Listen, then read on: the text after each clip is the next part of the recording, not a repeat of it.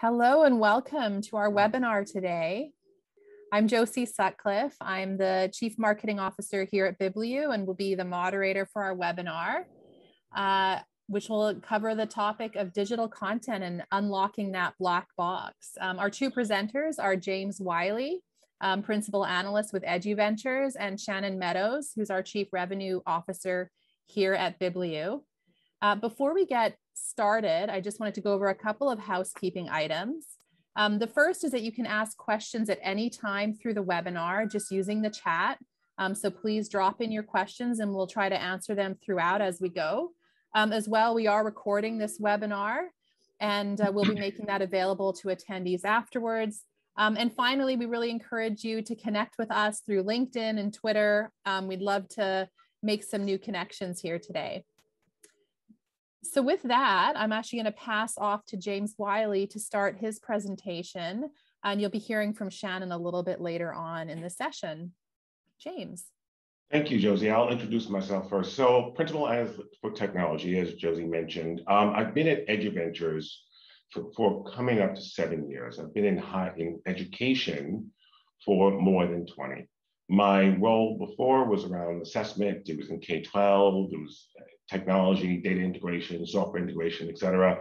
And since then at Eduventures, I've been focused on really helping institutions align their technology with their goals and trying to unpack some of the noise and challenges that are out there in the ed tech space. So that's what I've been doing, and that's what I'll continue to do, and I direct the research at Eduventures. So with that, I'll just start and dive right in.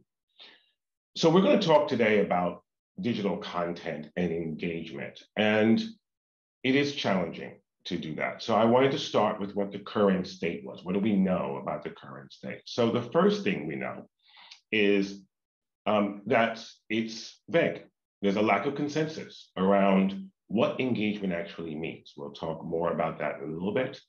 We don't also know about some of the relationships between engagement and retention.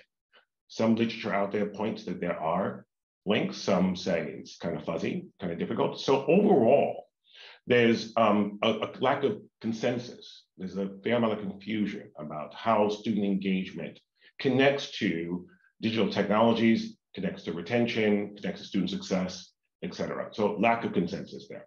So we'll talk more about that in a second. But one way, we see on the next slide, one way that's often done is just to measure engagement in terms of engagement with the tool, with the solution, right? So Indiana University, as you see here, this is from a while ago, has been exploring student engagement with e-text, with digital content. And you see they look at it in terms of the platform, the devices, students, texts, et cetera. That's what I call thing engagement, right? Where we measure an engagement with a singular thing. And we look at that in terms of, and we try to look at that through the lens of, well, are students engaged? Are they performing? Are they succeeding? This engagement is worthwhile, but as we'll talk about in a little while, this is not really the full breadth of engagement that needs to be undertaken in order to really understand how digital content engagement relates to student success and others. So where should we go, right? So what's the future state? And if you look at some work that's done in the UK, and we'll see that on the next slide, where for them, in this particular work called What Works, Student Retention and Success Program, engagement is really the glue. Engagement is what ties together all academic, social, service success, staff capacity, institutional management and coordination, student capacity. It's the thing that brings it all together. This view, which was kind of a work they've done for a while, showed that nurturing engagement during different spheres, academic and social and professional services, is really important to promoting student success. And within all of that, there is the role of digital content, it's engagement with digital content. So one thing that we do when we talk to institutions is to help them think about the role of engagement when it comes to student success, whether that success be academic, whether it be retention, persistence, whether it be something else. But nonetheless, think about the role of engagement in that, making students feel like they belong, they can be engaged with faculty, with tools, with other students, with content, etc. So this is the future state. This is one that we would like to get to. But what are the challenges? What prevents us from getting from where we are to there? And there are a few challenges. So the first challenge is, as I mentioned before, engagement. Often when we talk about engagement, we're talking about the thin engagement I mentioned before. I sometimes talk to vendors and call themselves engagement tools, and pretty much they're texting tools, and that's it, right? So I text you, we've been engaged, awesome. But engagement is more, right? How do we know? There's a bunch of things involved in the outputs of education. With what, right? Whether I'm engaging with learning processes, whether it's students, with faculty, et cetera. How am I engaging? Is it cognitive? Is it behavioral? And then what are the ends, right? Retention, et cetera. Engagement is more robust than just the thin engagement identified before. So the first big challenge is getting our heads around what engagement actually means. The next challenge is understanding how we measure, right? Some work in the literature out there is very similar to what IU, as I showed before, does. It measures login times, how students are interacting with the actual content in terms of memos, underlines, highlights, how they're moving through the site, next, previous, how long are they on the site? And that's fine, it's 100% fine to do that. But if we're going to measure true engagement, these aren't going to get us there. We're going to need something more. The next challenge is understanding the scope of the engagement, right? So what you see here is, in my view, the best framework for teaching and learning that exists out there. And it's from, as you see before, the ICOPA reference model.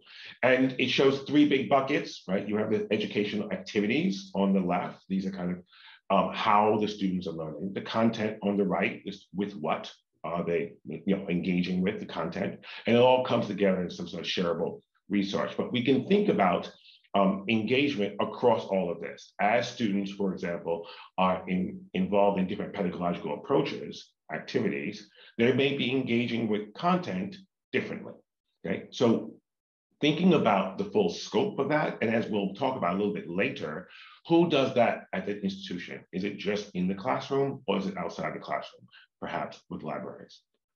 The last challenge is digital content types, right? We're talking today about textual on the lower right, but there's a lot of other digital content out there that is being deployed in teaching and learning, right? Images, audio, movies, data sets, other things like that. And we're really, as an industry, just talking about this one on the right, but understanding the different kind of content types that are there. So these are the big challenges that get us from our current state to our future state. Challenge one is kind of just understanding engagement. Challenge two is understanding how to measure. Challenge three, understanding what the scope of teaching and learning is and where engagement actually fits and where digital content actually fits. And the last is identifying what the digital content types actually are. So what can we learn? What are some best practices there? And there are two big ones we see in our literature. The first one is to think engagement with digital content. Think of it as part of learning analytics. This is a vague term, learning analytics, so it's one that's often understood. A good definition, we think, is the one provided here, that is designed for instructional staff. It really supports educational aims and objectives, and it really is focused on engagement and academic achievement, right? Most analytic solutions focus on just the bottom, the how, they tell us about our predictive modeling, et cetera, or the what, I can bring data from this place and this place. But when it comes to learning analytics, that's important, but what's really important is the why and the who, right? That's where learning analytics differs from other types of analytics. So one best practice might be to think about student engagement with digital content as an input to your learning analytics initiatives, right? That's the first best practice. And the second best practice is thinking of it as part of an overall ecosystem. Right? And as we can see on this slide, the next slide here, we can kind of look at it as something that fits as part of an overall ecosystem. This is taken from an example, as you see below. They're really talking about open textbooks, but it's applicable outside of that, where You think about the learning analytics, let's think about the engagement, let's think about the measurement, let's think about the different types, and you're combining that and joining that with other data so that you get a full picture of student engagement and also retention, other forms of student success, right? So this is a different way of looking at it. Instead of looking at it as a standalone in a thin way, so we're not saying you just measure clicks, et cetera, and you just don't measure it for one type of digital content. You actually expand it, treat it as an input to learning analytics, best practice 1, best practice 2. You think about it as a part of an overall ecosystem to help you inform and improve teaching and learning. And with that, I'll hand it over to my colleague, Josie, who will introduce Shannon. Thanks.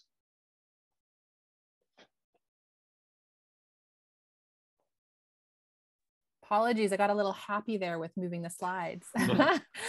I'd now like to introduce Shannon Meadows, who will be taking us through the next few slides. First, a really quick introduction to BibliU, just so you have some context there for those that are new to BibliU, and then moving into a discussion around digital content within the learning ecosystem. Hi, everyone. I'm Shannon Meadows, and I wanted to transition now from the context that James set for us and talk a little bit more about many of these topics in the context of the work we do at BibliU.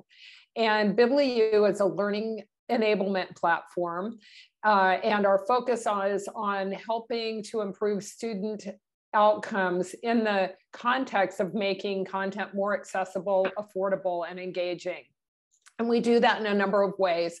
First of all, making it affordable. We guarantee the lowest prices, including lower than Amazon.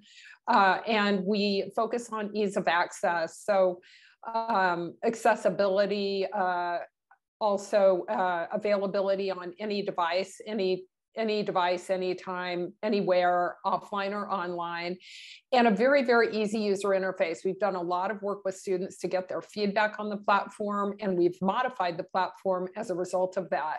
And what we find is compared to other platforms, ours requires very, very little tech support for students, although we're happy to provide the support and the training, but very few calls come through in that regard.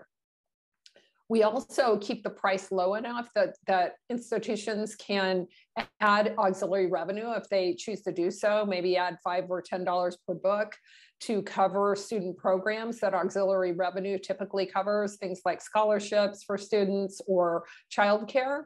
And then finally, we support all types of content, including OER to reduce the cost even further, or courseware, which we know many institutions use. So at this point, we wanted, because a lot of engagement involves content, we wanted to ask, in terms of textbooks, how many, a poll to the audience, how many students at your institutions buy their textbooks, because that is certainly a challenging element in the digital ecosystem. Did you have that poll you wanted to share, Josie? Yes, if we can put the poll forward, I just have some support in the background here. There we go. So how many students at your institution buy their textbooks, to your knowledge?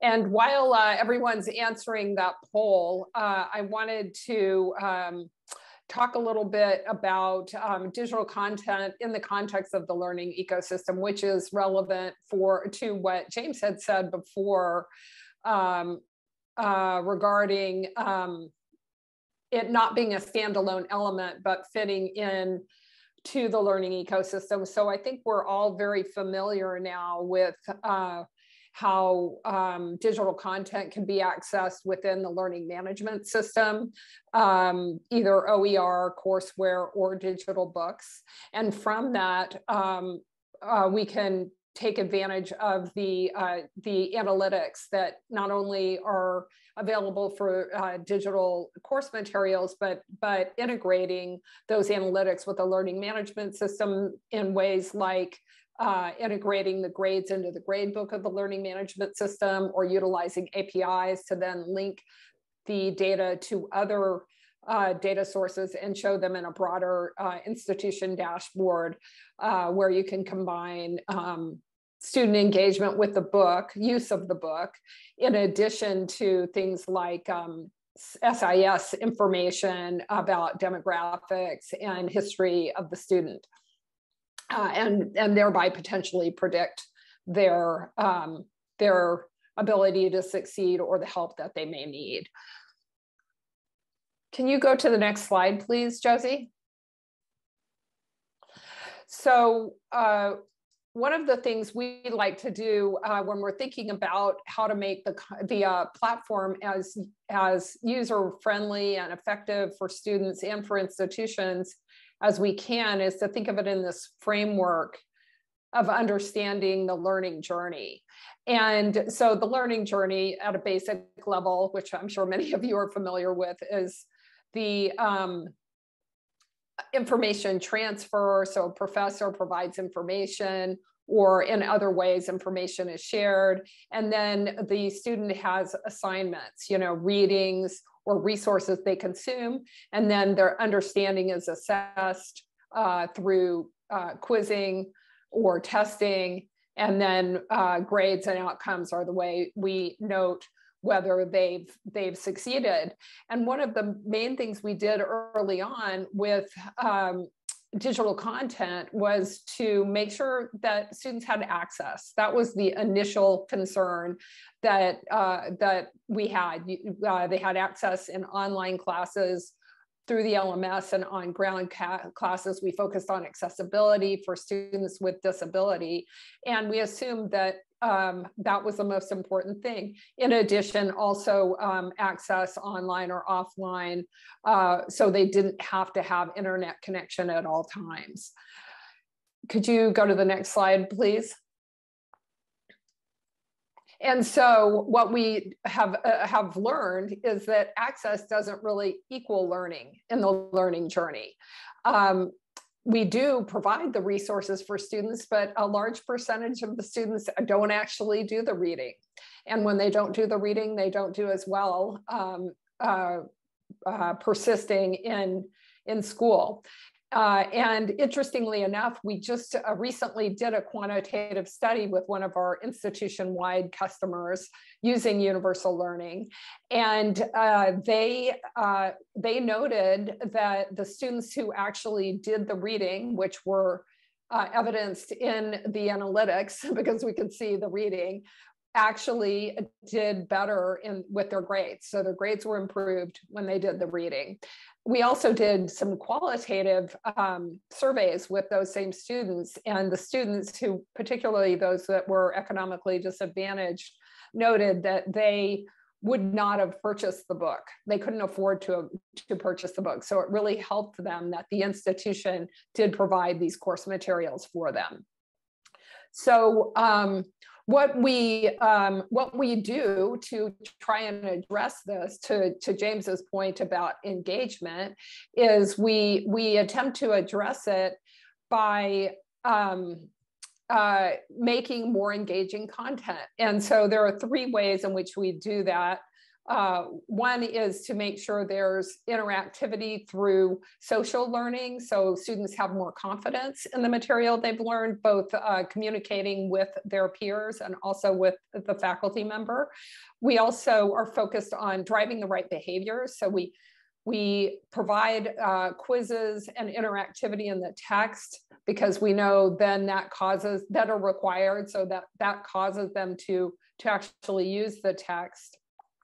And there's also nudging, reminders to actually do the work that we've asked them to do. And that, again, is driven through analytics, because we know whether they've done it or not based on the activity that's recorded with the system. Can you move to the next slide, please, Josie? Thank you. So so BibliU has recently announced a new product, which we call Engage. And it's very different in that it's an overlay interactive interactive tool, which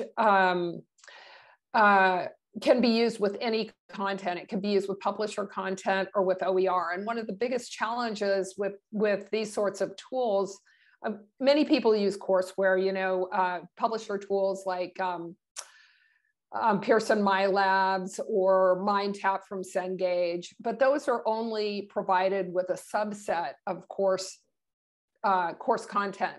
For all the other course content where you might want more engaging material for your students, there's a lot of work that a faculty member or instructional design department would have to do to add the interactivity to that content. So with Engage, what we do is we use AI to provide an initial set of quizzing and questions, as well as subject matter experts. But of course, the faculty member or the institution can add their own questions or modify those if they prefer to do so. But the idea is to make it scalable, because it doesn't have to be done manually every time. And the elements that are included are social elements, so students can interact with each other or faculty members, grading for all subjects, different types of quizzing and grading for all subjects, including the humanities, and then of course, analytics, which have the nudging and the ability to report back to student success coaches or faculty members how students are doing. Josie, if you would mind, one quick question there about the interactivity is great, and thank you for pointing both on this slide and the previous slide about the interactivity, that the functionality that you're providing. What other elements are you thinking about adding in the future to this? And also, how do you know that these are the right levers to pull, right? Because engagement is tricky. How do you know that these will actually drive engagement? Well, we know that they drive engagement based on certain studies that have been done, which do indicate that engagement, that improved performance occurs when engagement, when we ask students to do more. I guess it goes back to the question of how you actually define engagement, but certainly students do better when they are encouraged to actually use an interactive tool and they're graded for actually using the tool. Like perhaps that we have clients who might give 10% of the grade just for using the interactive courseware tool, which then derives better grades for the student overall. Okay. And then we also work interactively with our clients to get their feedback. So they'll tell us if what works, what doesn't work, and what we need to modify, and we're happy to do that. It's a little bit of a tangent, but in one case at the University of Phoenix, which has adult learners primarily, we got feedback that the students wanted more interactivity and more capabilities in the text-to-speech function. So they preferred to consume the content via the audio capability while they might be doing other things like driving, for example, or commuting. And so we changed it to be much more like an Audible type tool, because that was something they found very useful. Sure, thank you. Sure. And this is related to what James just asked about, which are the studies that do indicate that engaging content can boost student course completion and performance. So there was a study done by San Diego State University and Pearson that addressed in-book chat and correlated that to that participation to increase completion of assignments. Also that at Coursera, they did studies relative to graded assessments and behavioral nudging that caused increased completion of courses.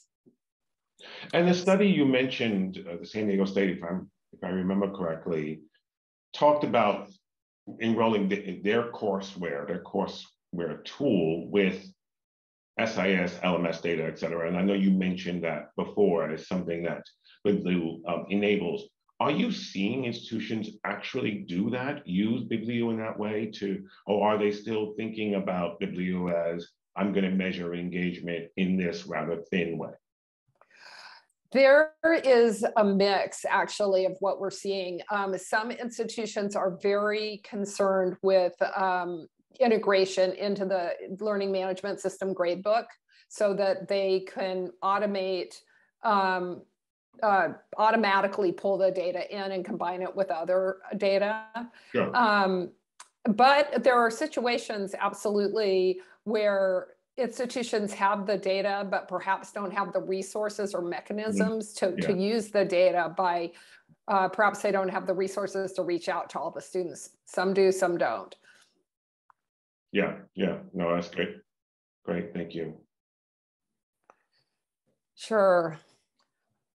So this goes to exactly what it was you were commenting about earlier, James, is how digital content fits into the teaching and learning ecosystem. Mm-hmm. And one of the things that's unique about BibliU's experience is we started as a company in the UK, and then evolved 3 years ago into the United States market. And in the UK, most of the bookstores on college campuses have gone out of business, and the library is now responsible for distributing textbooks to students. Mm-hmm. And this is something very different than how things operate here in the US. So it's naturally pulled the library more into the digital content ecosystem. So James, you had mentioned that you had some recent experience working with librarians in that regard. Sure, absolutely. I was talking to a librarian. My first engagement with a librarian was a few years ago on this topic. And she had principally been dumped upon with all of the OER and digital content because no one else could handle it. So she was trying to sift through it and really wanted to be part of the teaching and learning life cycle, right? Or ecosystem. We really wanted to be there when planning was done, when curriculum was put together, when delivery, when measurement was there, because these were her tools, right? She was owning this digital content. And I've heard more and more from librarians to, this desire to be part of the teaching and learning. Don't be an afterthought or something ancillary, to be part of it some more, because they feel, and I think they rightly feel, that the content they possess, textbooks and digital content and et cetera, is vital for teaching and learning. And together with instructional designers, with faculty, et cetera, they can actually do something quite creative and quite powerful. So I'm hearing more and more from institutions, for institutional librarians, this desire, and I'm also seeing it moving slowly. That instructional designers are consulting with libraries as part of their cost planning and cost development.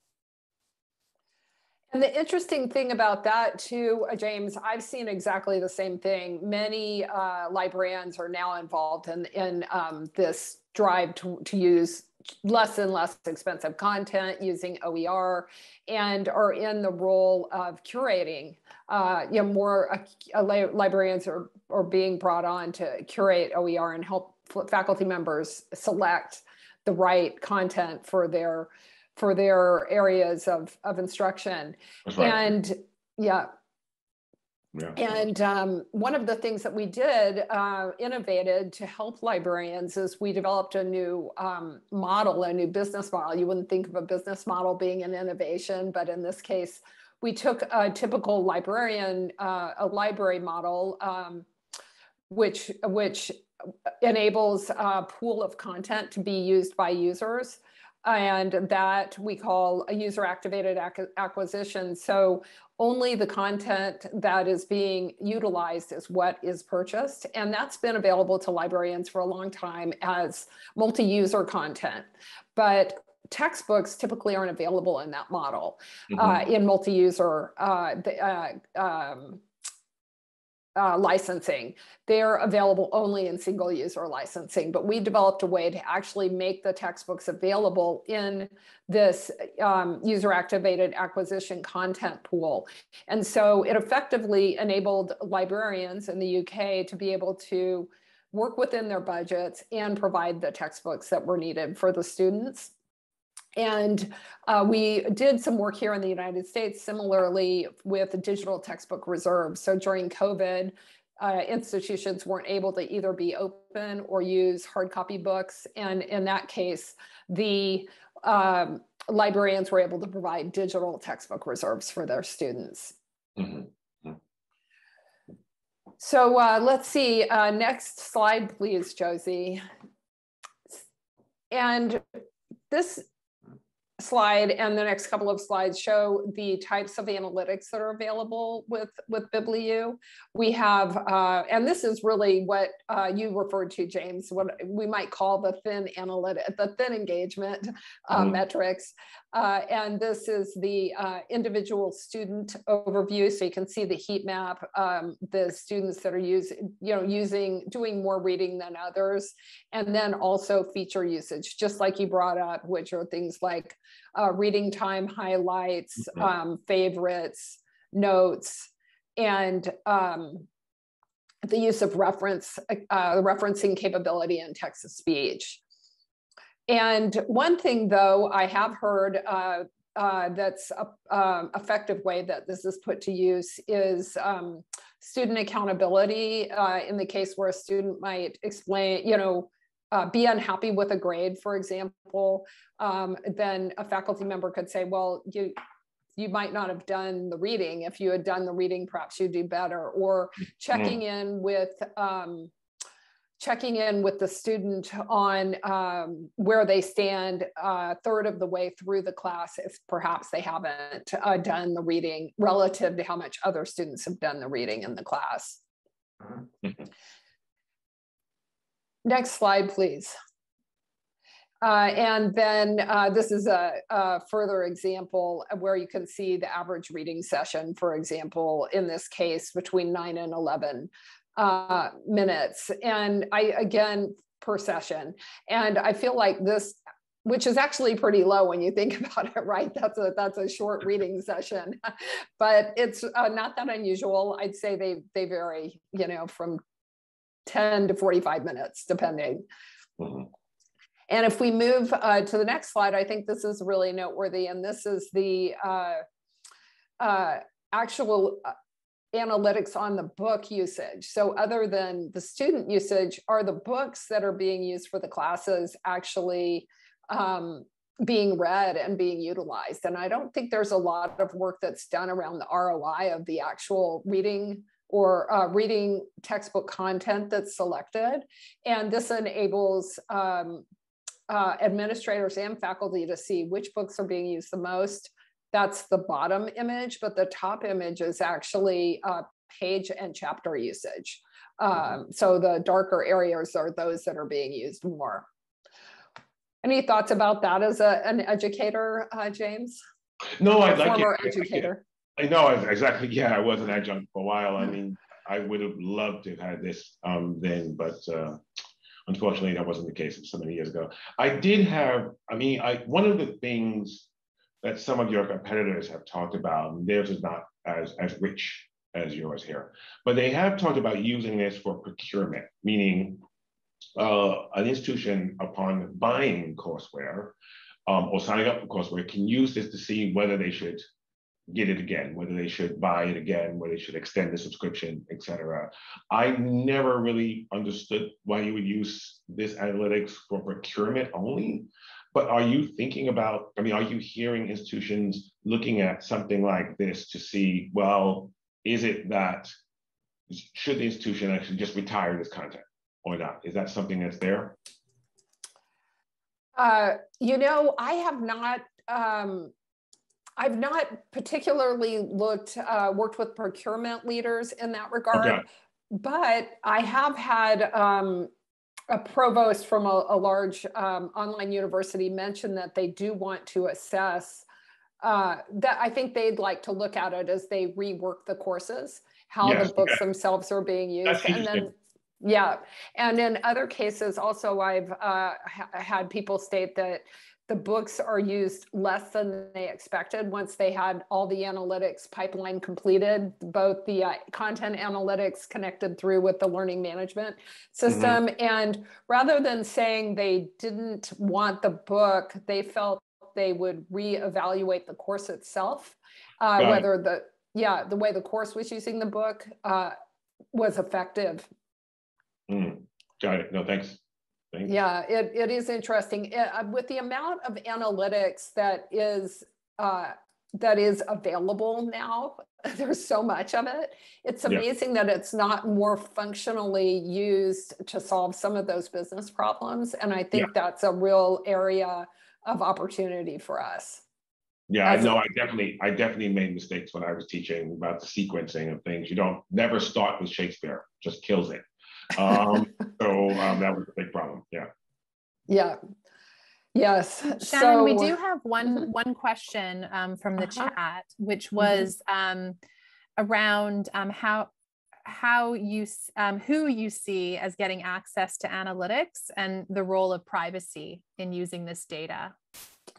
James, do you want to address that, or I can start? Whatever. You can start. I can jump in afterward. Yes, that's great. Okay. Well, it's interesting because we do work on both sides of the pond, so to speak. And in the UK and Europe with GDPR, the thinking and legality as far as privacy and data is entirely different than it is here in the US. And in the UK, there is interest in using the data. It's much more oriented around anonymized data. And here in the US, there's a lot of interest in and practice of providing faculty members with only the data for students in their courses. And we use the LTI integration to identify the role of the instructor and which students are in those classes. And if the instructor takes on that role in their institution, they can use those data to reach out to students and help them if they note that they're having trouble.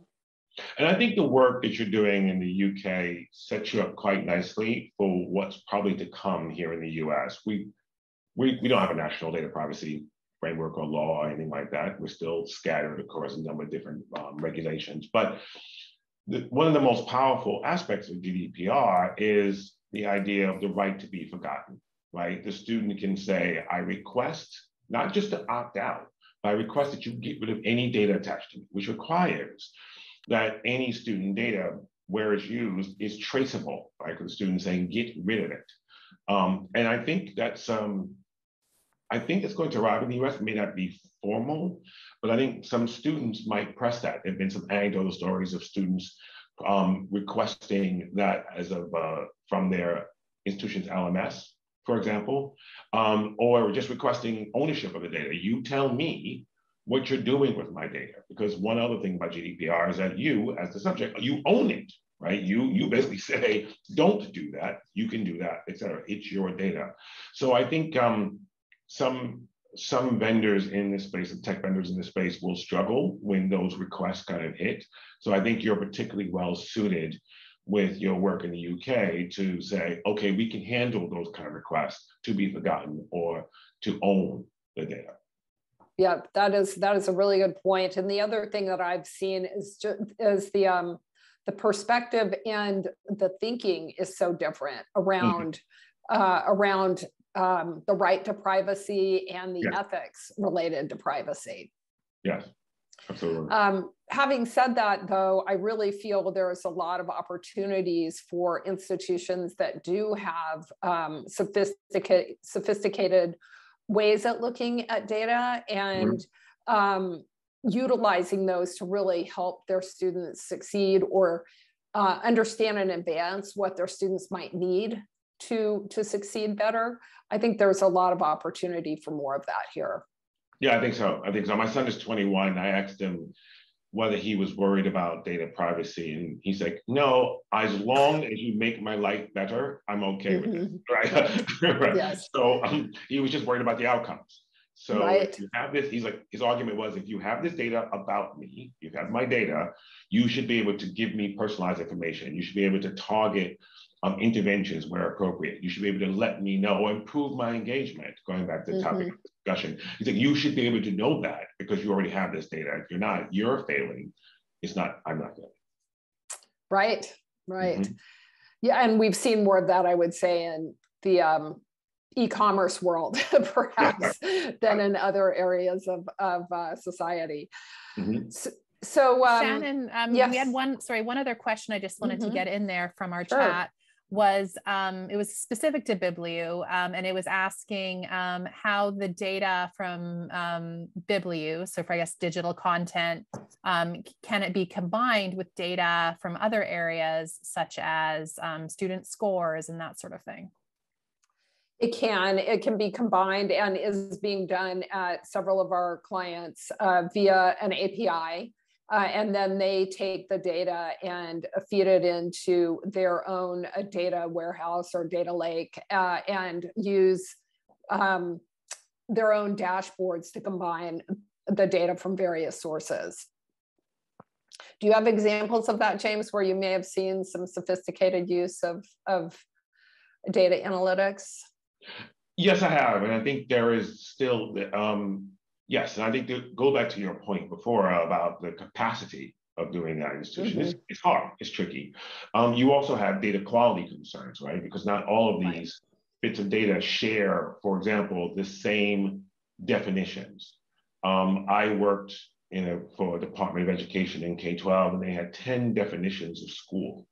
And so trying to pull data from different sources when you have differing definitions of something is tricky. You also have questions of timeliness. Some of it is older, some of it's newer, et cetera. So you have the capacity issue. You also have data quality issue, but we are seeing institutions kind of thinking and working hard to kind of pull data from a number of sources, combine it to get a system, to get a view of a student, to know what steps to take next, and know what levers to pull to help that student out as part of the teaching learning process.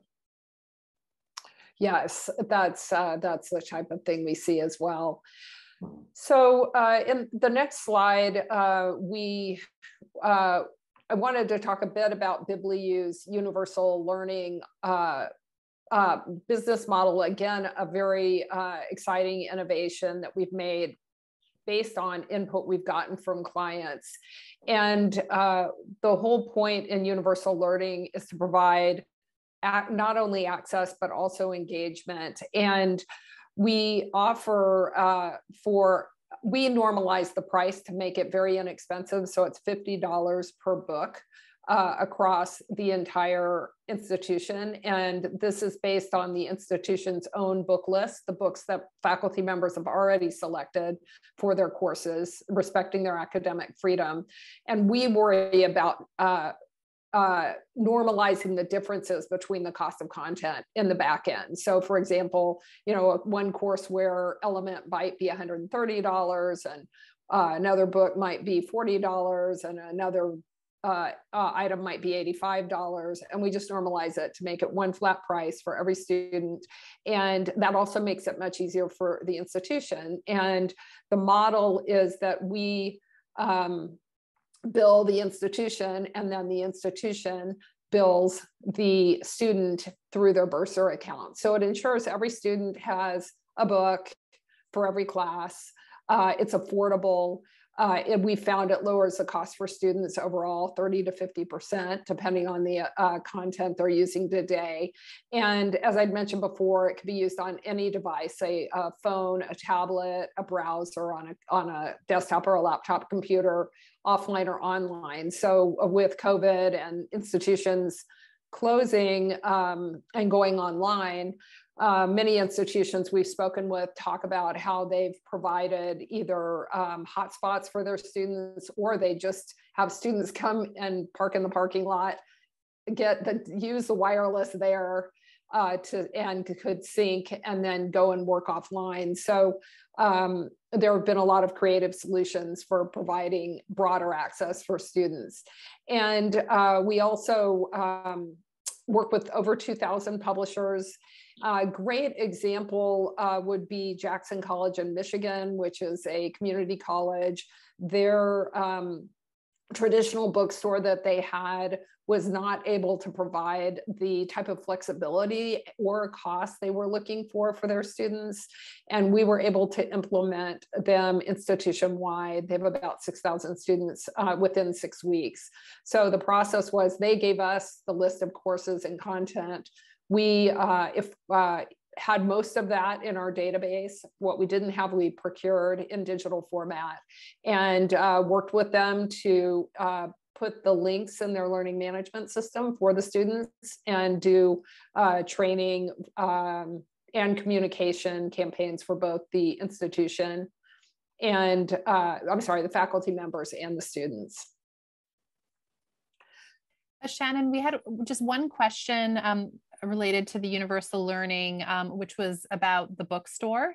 So the question was, how does universal learning work with the bookstore? Do you have any examples of that, and what has worked for others? Yeah, that's a great question. I think, the bookstores provide different functions on different campuses. And if the bookstore, many institutions find their bookstore is a very important integrated part of the campus. It's a meeting place. It provides spiritware, for example. And in those cases, we can work with the bookstore. In other cases, a bookstore might not be serving campus needs. It might be unprofitable. Some have become even more unprofitable during COVID because the campuses were closed. And in that case, BibliU could be a pathway to evolving from a classical bookstore model, which is more oriented around print books. Instance that occurred recently was at Wichita State University Tech. So the community and technical college associated with Wichita State University, their bookstore closed. It was being run by the WSU.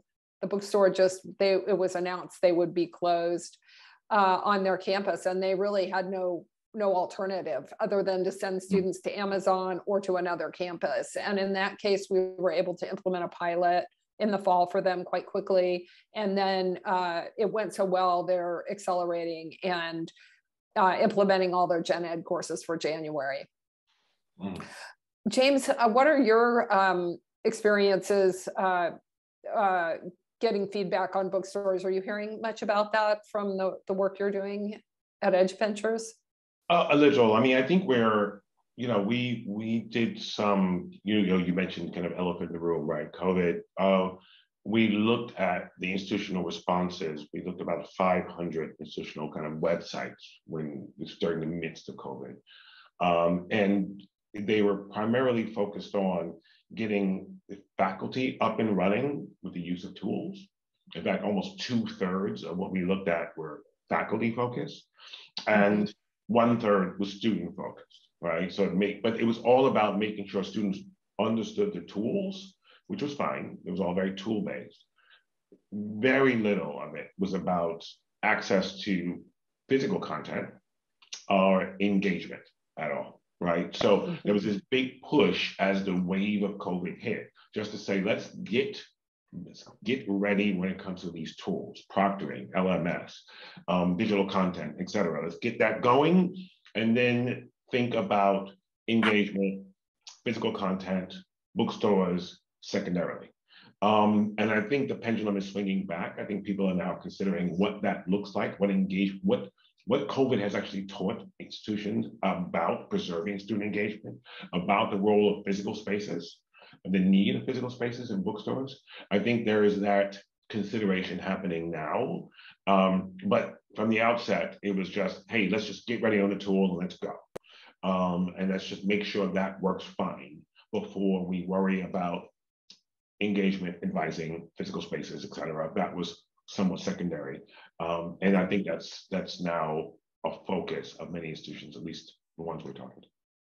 That makes complete sense. And, you know, I just spoke with an institution recently, community college, and a very major area of concern for them is what they called the frictionless experience. Mm-hmm. So the ability for students to get what they needed easily without the technology getting in the way, where they could get to the learning materials and move through their courses. And that is, I think, continues to be an area of concern, and what I think relevant to what you were just mentioning. How do we make sure they don't, because the student will give up eventually. They said they'll do whatever they can and then they'll give up. So I mean, COVID, like a lot of, like many or all kind of large scale events, kind of pressure test you, right? You say, okay, was I ready? What gaps do I now see? And I think the ones you're mentioning, the frictionless experience, engagement, advising, access to physical spaces, physical bookstores, other areas, internet, things like this are now being highlighted as some institutions realize that they weren't quite ready in those areas. They weren't prepared to, you know, when COVID actually hit. So I'm looking forward to seeing how institutions kind of respond to that. Mm-hmm. And the bookstore, the digital content, and the engagement, and what we're talking about here, I think is one area where institutions will begin to think about it more now. What does my teaching learning ecosystem look like if I have hybrid, online, some variation, something like that? What does it look like if I prioritize engagement? What does it look like if I have digital content involved, all different types? What does it look like now? So I think institutions are thinking about that a little bit more. It's very interesting to see it out. I agree, and I think what furthers it is the fact that the enrollments continue to be down in many cases, and so it causes that reconsideration to extend as a way to try and engage the students that are there and help them to persist. Yes, right. Yes, it is. Shannon and James, I have two questions that are related to what you're just talking to, and I'll ask them both at the same time because they're kind of a similar theme, even though they're talking about different types of users, I suppose. The first was asking about the adult learner and how to be successful with digital content for learners that are maybe didn't grow up as digital natives. And the second question was related to faculty adoption and buy-in to digital, if they're feeling sort of entrenched in using print books for their class. I would say it's interesting with the adult learners. I think many adult learners who are online are becoming more and more familiar with digital. And so there's less resistance than one might imagine, I think. I think the big challenge is how do they fit it in just like their courses. And one of the things that we offer to address the concerns about perhaps a non-digital native, whether it's a faculty member or a student, actually, is to provide a print alternative. Some people and some faculty members just don't like being told they have to go digital. They want choice, and that's understandable. And so we offer print on demand. So if a student prefers print, they can get a print copy, an inexpensive print copy to be a companion for the digital copy. The digital can also be printed, but in some cases there are limitations on the number of pages that can be printed as part of the digital rights management that a publisher would impose. The other thing we do is we do offer a print alternative overall. If a faculty member says, I want my whole class to be print, not digital, we do have that as an alternative for them. But in general, I think the adoption of digital has been pretty seamless. And I think having a print option enables people to feel like they aren't being forced, and then they're more open to making the change. And I think the faculty adoption question is interesting, right? I mean, we spoke to an institution a while ago. There's a very, very mature online course offering, right? They have a great instructional designer, they have wonderful faculty in the world, et cetera. And they were struggling to convince the faculty in class, in person, physical print textbooks, that they had any kind of real value. I think this is going to change if and only if we don't consider online learning as just being a digital form of in-person learning. As Shannon mentioned earlier, you can do a lot more, right, in the digital sphere than you can before. I know I can now, and a lot more using digital content. I mean, I came in loving physical books and hating the idea of having to read large text online. But now that I realize I can do annotation, I can do a lot of things in a much better and more efficient way than I could with physical, it's changed it for me. So I think we're seeing some institutions begin to sort of try to distinguish between the two and say, this has a unique offering, a unique set of offerings, digital, and you might want to take advantage of that. It might be important to help your pedagogy, to help your students' success as well. But as long as we see it as just, well, it's just regular teaching online, I don't think faculty, I think there's a room there to Shannon's point for faculty to say, well, look, I'm going to stay with physical, right? Why would I change if all you're doing is the same thing I'm doing, but via a computer, right? There's no change. You're like this, but if there's something different, then you can talk to me about it. So I think we're seeing that a little bit more.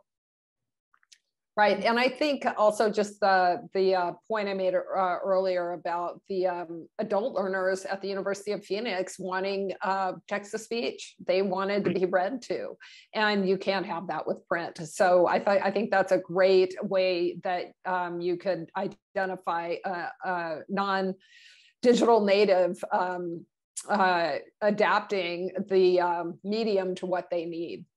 Mm-hmm. So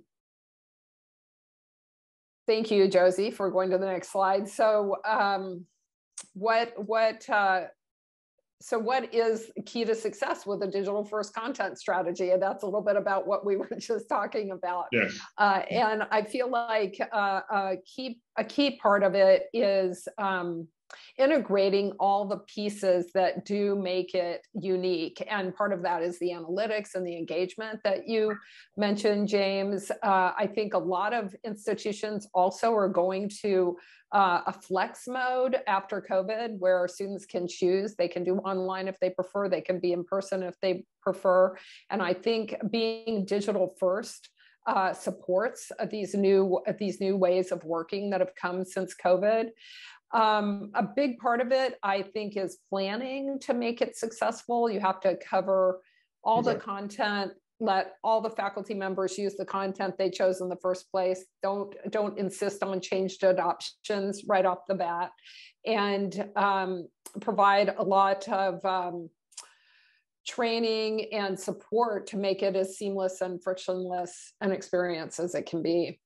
What are your thoughts, James? I would add one additional, I agree with everything you just mentioned. I would add one additional thing, which is, what's the ultimate outcome of this, right?